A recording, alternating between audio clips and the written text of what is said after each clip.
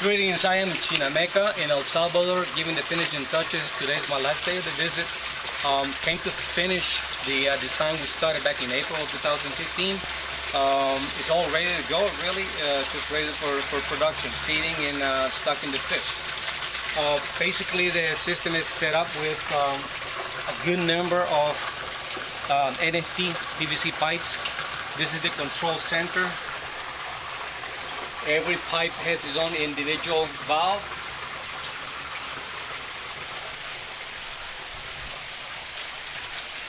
The system is also going to have a 5,000-gallon fish tank along with 2 grow beds that are floating raft and solid media.